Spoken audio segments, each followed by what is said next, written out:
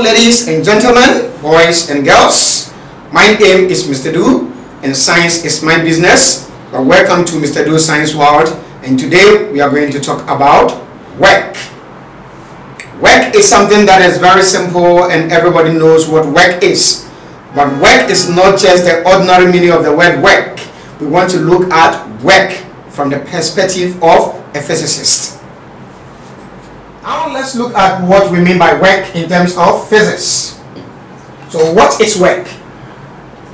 Work is done on an object when a force applied in an object, and then the object moves such that the object is in the direction of the force. Then we say work is done. This simply implies that whenever you apply a force to an object and the object moves in the direction where the force is being applied, what we have is the work done.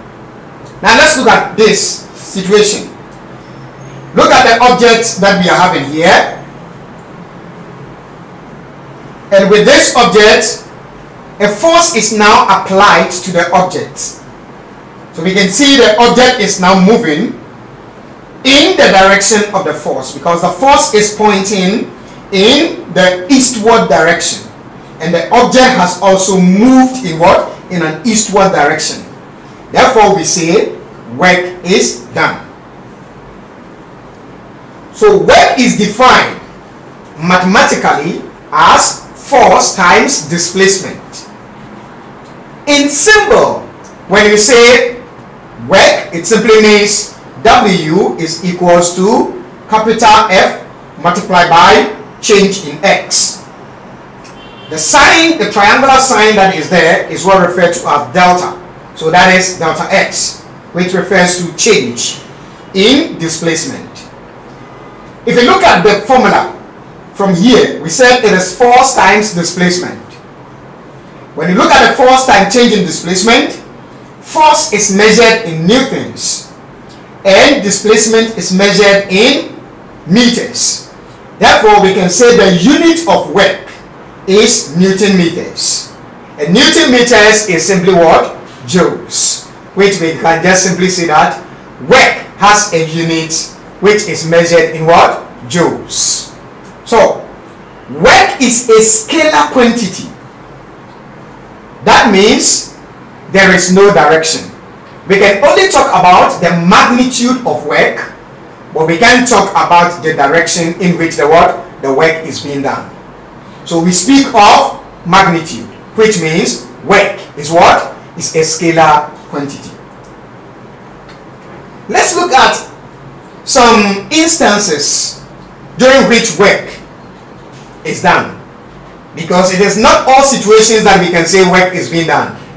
For example, if a man tries to push a wall and the wall is not moving but the man is sweating, the man pushes the wall from morning till evening, but the wall has not changed its direction.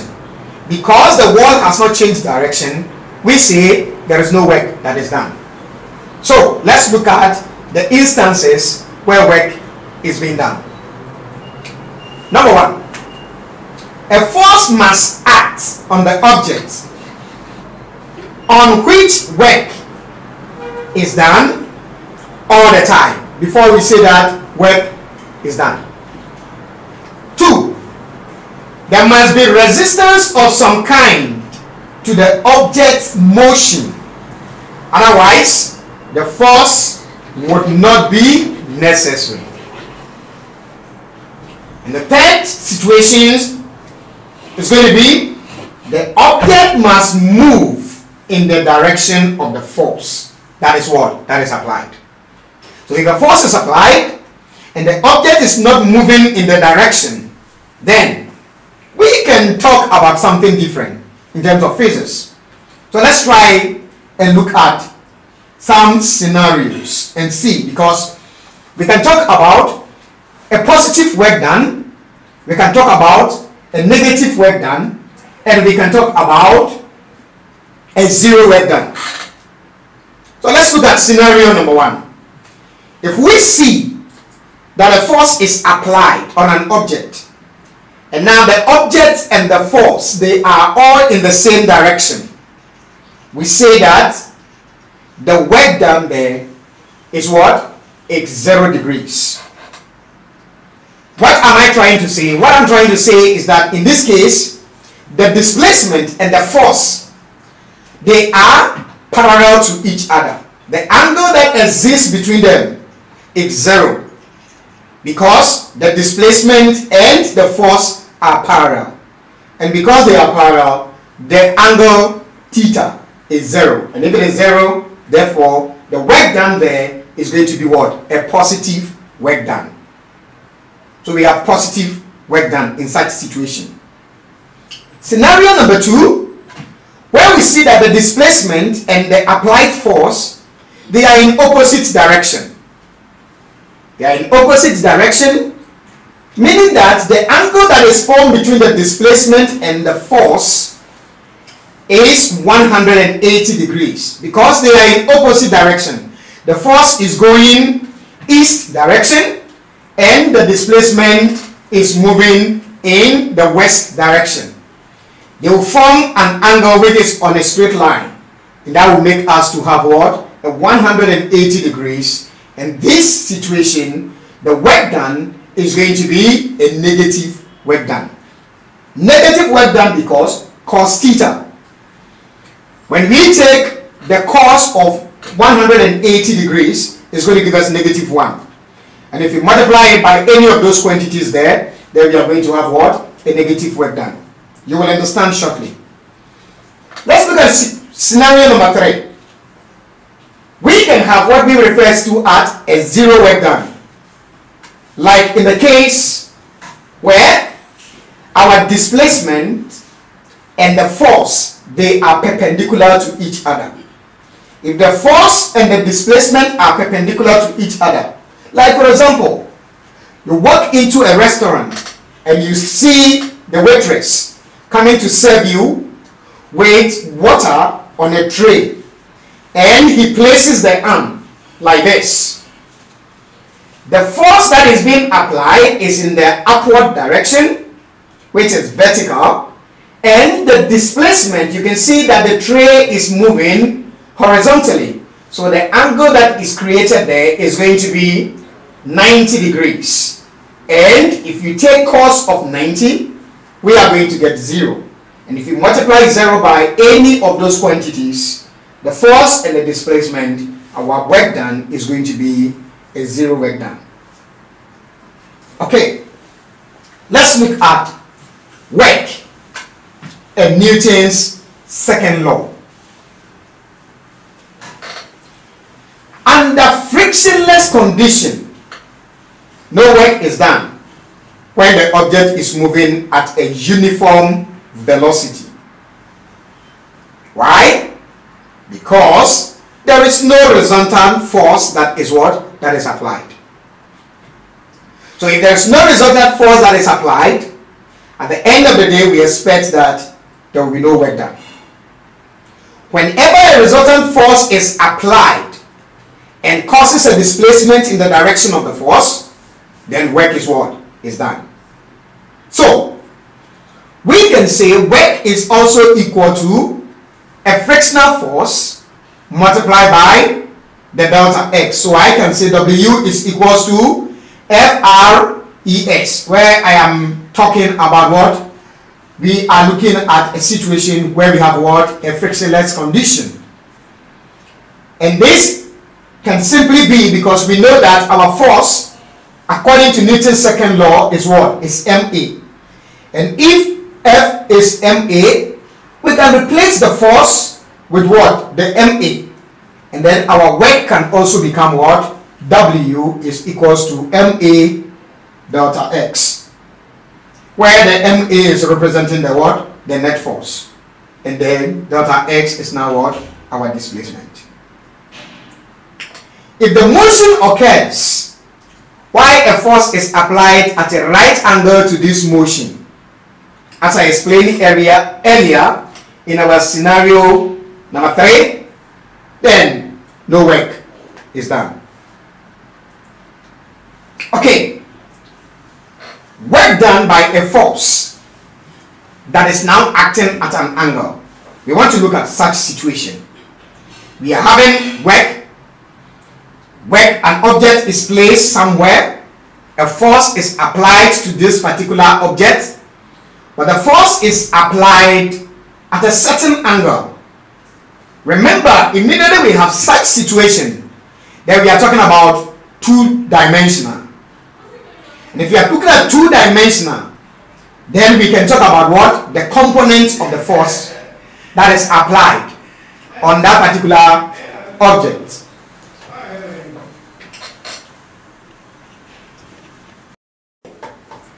When a force F moves an object at an angle, the force has to be resolved into 8 components.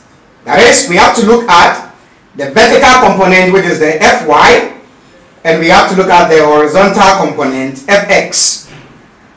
And if you resolve it by this way, according to what we did in dynamics, our Fx is going to be F cos theta, and our Fy is going to be F sin theta.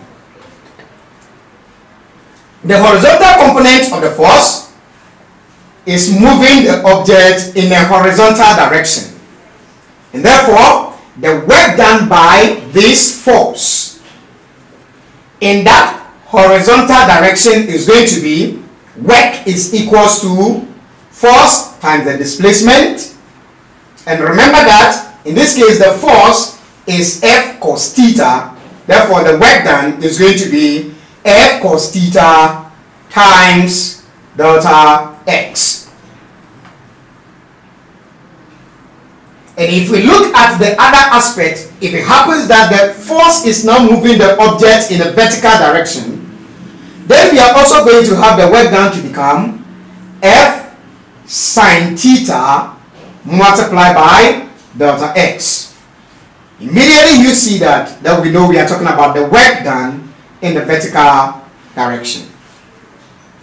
Let's try and look at some questions here. Question number 1. If a stone is lifted off the ground at a steady speed to a given height, the amount of work done against gravity to lift the stone does not depend on A, the speed with which is lifted, B, the height to which it is lifted, C, its mass, D, its weight. Now, looking at these options, which one do you think is the correct option? Pause the video and give your answer. Looking at the question that we were given, the option that best suits the correct answer to this particular problem is going to be option A, which is the speed with which is lifted. So the speed with which it is lifted is the correct option to this particular problem. Let's look at number 2.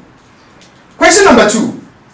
In which one of the following is there no work done on the object? Remember, if you are talking about a situation where there is no work done, there is either you're going to have the angle between your displacement and your force to be 90 degrees, or there is no distance, or there is no force that is applied. So let's look at it. Option A, an apple falls to the ground. Option B, a brick is lifted from the ground to the top. Option C, a car slows down to stop. D, a box moves at a constant velocity across a frictionless horizontal surface. Right. Which is the correct option to this? You can pause the video and respond to the question. Well, if you look at this particular problem, the correct option to this particular question is option D, because it is what? It is a frictionless surface and it is moving at what? A constant velocity. Therefore, that makes it the correct word option to that particular problem. Right. Let's move away and look at some pure calculation questions. So let's look at question number 3. A 23 kg block is pulled across a 4.5 meters long floor with a force of 55 newtons at an angle of 35 degrees to the horizontal. The coefficient of friction between the surfaces is 0.20. Find question number 1 to that problem number 3. Work done by pulling force. 2. Work done by friction. And 3. Total work done.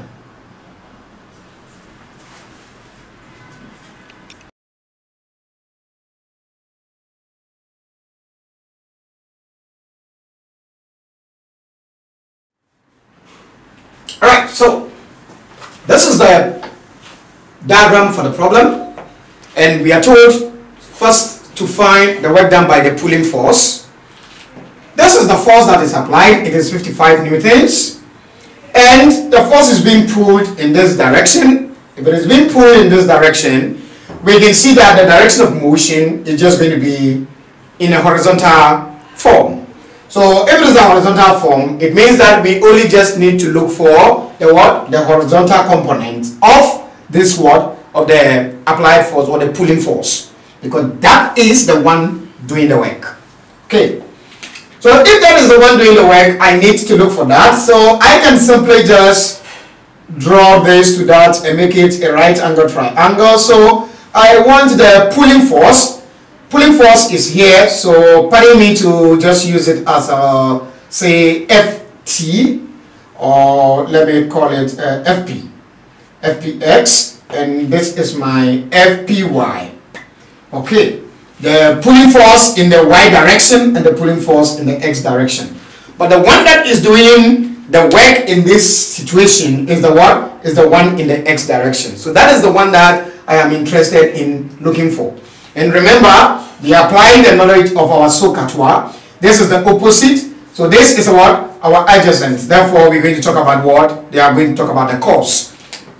So we can say that Fpx, it simply equals to the force times cos what?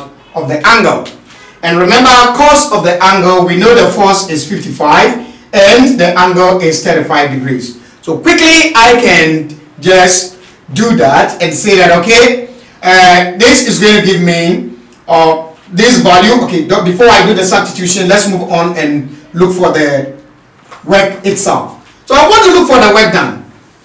Work done, according to our definition, work done by this pulling force is just simply going to be the work done by the pulling force in the x direction, okay, multiplied by what? A change in the what? In the displacement. Okay, now change in my displacement. But what is this force? Well, this, remember, this is already at a certain angle. Okay, and we know that because it is at an angle, we can talk about what? We can talk about cos what? Cos theta. Okay. This is the important thing that I want you to take note of here.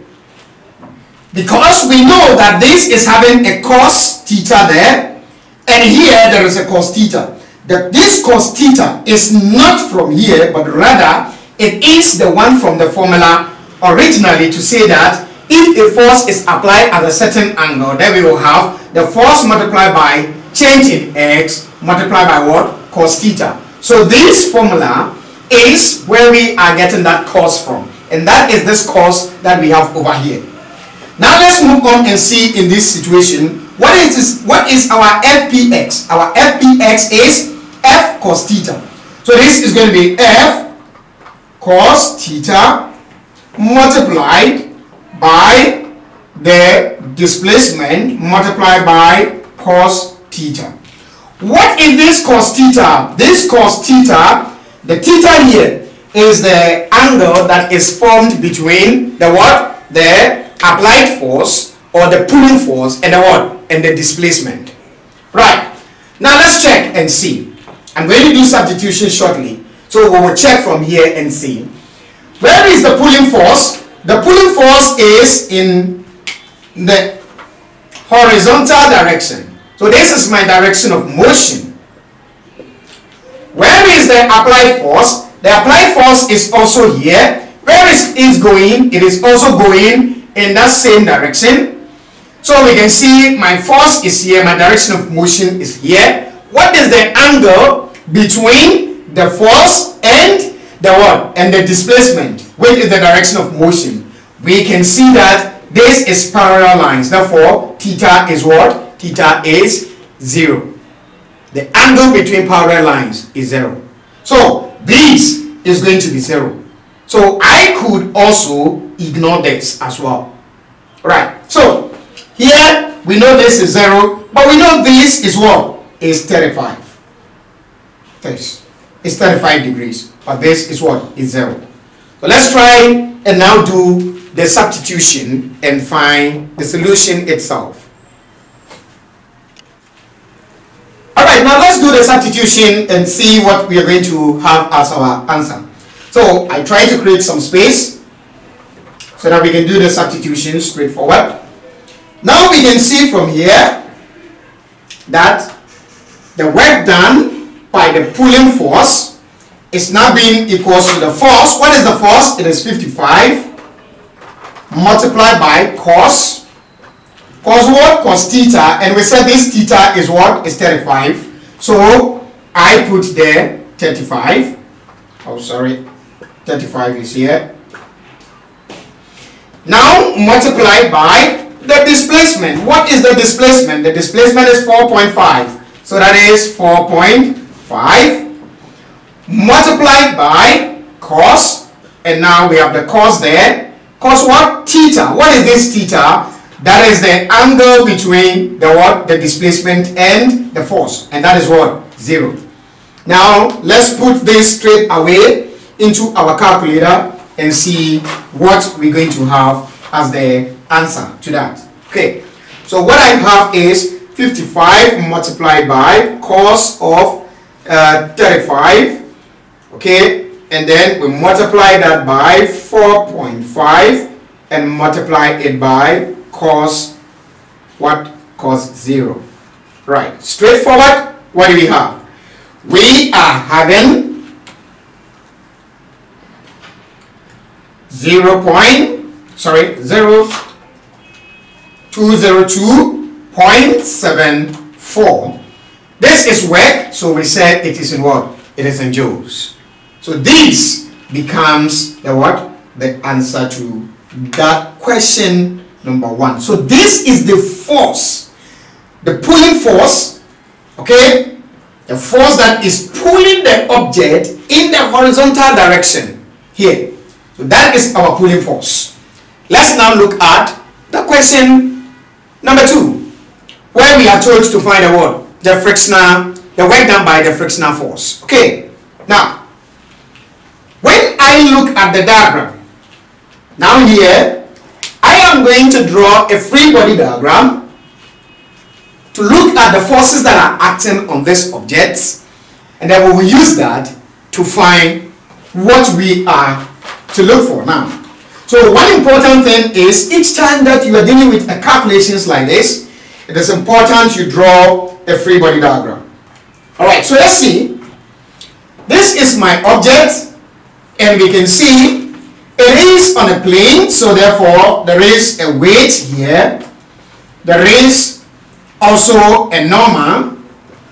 There is a frictional force,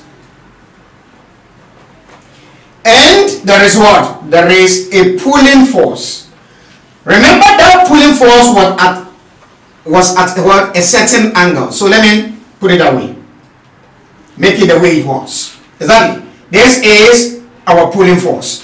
And we know that that was at a certain angle, which is 35 here. So this is my free body diagram. Now let's look at it and see. We have found the work done by this pulling force. The next thing to do is to find the work done by this friction. Okay. So if I want to look for the work done by the friction, what do? All I need to do is to state the formula. And the formula is simply W, okay, FF. I am going to use that, so the work done by the friction, and that is going to be the force of friction multiplied by the change in displacement multiplied by the cos of the angle between the displacement and what? And the force. Okay, good. So now I need to find the frictional force. We were given the coefficient of friction. So once the coefficient of kinetic friction is given in this situation, I can easily find my what? My frictional force. There are so many ways you can find the friction. So we can find the net force here, and from there we'll be able to find the friction. Or we know that this is on a plane, therefore the normal force here is equal to, in this situation, remember, the normal force is not equal to the weight because there is a vertical component here. So the normal force plus the vertical component of the pulling force must be equal to the what? Must be equal to the weight. And if that is equal to the weight, this will help us to be able to find the what? Our normal force. Why do I need normal force? I need a normal force because frictional force is simply the what? The mean multiplied by what? By the normal. And therefore we need to find the what? The normal force. So once I know the normal force, I will be able to do what? To do the substitution and so for the frictional force. Okay, so let's see from there. I know that Fn plus Fpy, okay, plus this, okay, all must be equal to 0 because the net force in the vertical direction is 0. The reason is because the what? The object is not moving in the vertical direction. It is moving horizontally. So therefore we can say the net force in that vertical direction is equal to 0. And once I do this, I can find my normal. So let's see. What is this? This is known because we know this is going to be what? The force applied multiplied by the sine of this angle. And we know that Fg is simply what? The mass times the what? The gravity, the strength of gravity, which is 9.8. And that will help us to find the value that we are looking for. So let's see. My Fn plus the pulling force is now 55 multiplied by sine 35. And that is added to the mass, which is 23, okay, 23 multiplied by the strength of gravity. In this case, it is going to be a negative sign, so 9.8, because that value is that, and this is going to give me equal to 0.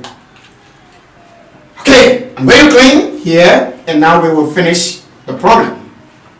Once I do that, what is my Fn? Fn is simply, take your calculator and let's do that quickly. We're going to have 55 multiplied by sine 35, and that is going to give us,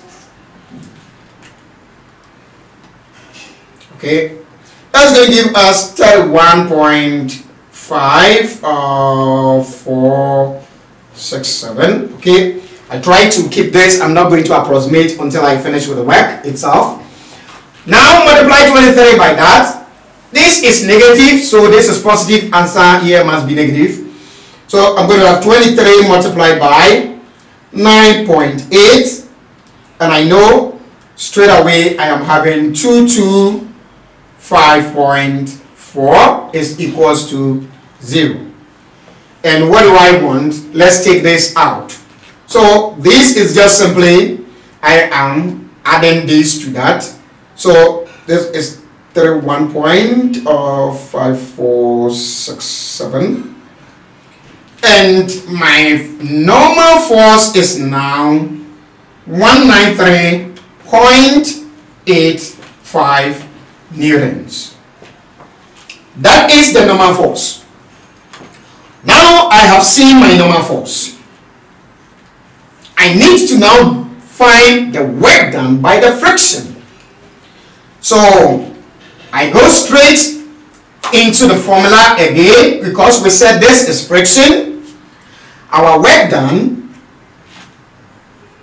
by the frictional force is now going to be the coefficient of friction multiplied by the normal, multiplied by the displacement, multiplied by cos theta. Okay, now check and see. What is this cos theta? It is the angle that is formed between the displacement and the applied, or the force that we are calculating its work done. What is that force we are calculating? It is the force of friction. Where is it going? According to my free body diagram, it was going in this direction. But now, where is the object going? The object is now going in this direction. So our displacement is here. Our frictional force is here. What is the angle that will be formed? We are going to form an angle of 180 degrees. So this is going to be 180 degrees. Right, and I will tell you the reason why at the end of the day, so you will know. Because we are dealing with friction, the work done must be negative. So we must have what? A negative work done. So if it is going to be a negative work done, that must be what? Our 180 degrees. So let's do the substitution now.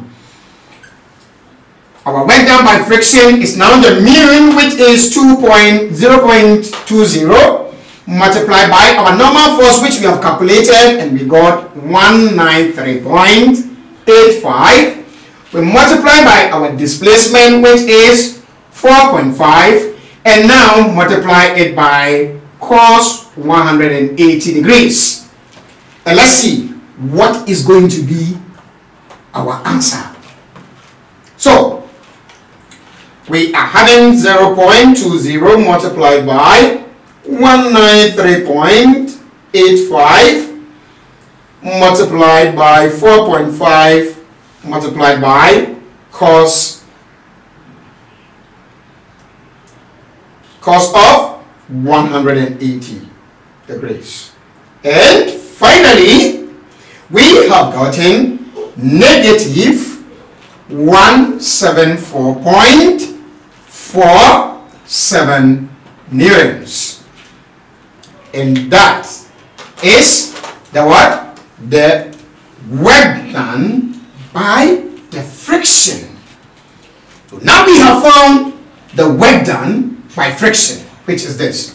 It is a work done by friction. It is a negative work done. Keep that in mind, that anytime work is done by friction, it is said to be a negative work done, because friction is the force of opposition to the motion of an object. So this becomes our answer.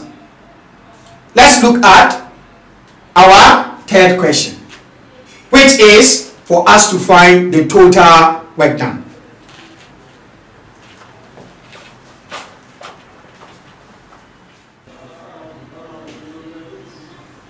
Okay, so the total work done, it's simply the work done by the pulling force plus the work done by the friction. We have calculated the work done by the pulling force. We have calculated the work done by friction. The work done by the pulling force, we said, is 202.74 joules. And the work done by the friction is negative 174.4678 joules. Well, I am not using the approximated values. I'm using the actual values because at the end of the day here, I want to get the correct answer. I don't want to have a double approximation. So I'm using the actual values there. Alright, so let's move on. I have WT is now equals to, what I have is 202.74 plus, but this value here is negative, so I put that in bracket and I make it negative 1774.478. Right, and now let's check and see what we're going to have. 202.74. This multiplied by this will give us a negative sign, so that becomes negative 174.478. And then finally, we are here getting 28.262, which is approximately 28.26 joules. So this is the total work done.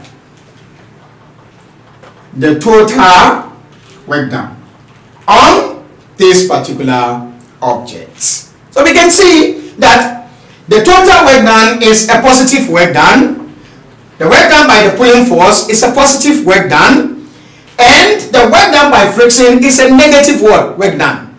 And that is the reason why we can see that we covered what? A distance or displacement. The object displaced itself to 4.5 meters. So this is the final result for this particular problem. Thank you very much for watching this video, and please don't forget to subscribe to our YouTube channel. As you subscribe, please share, like, and give your comment. For your comments is very important, and that is what will keep us going. See you next time. Bye bye.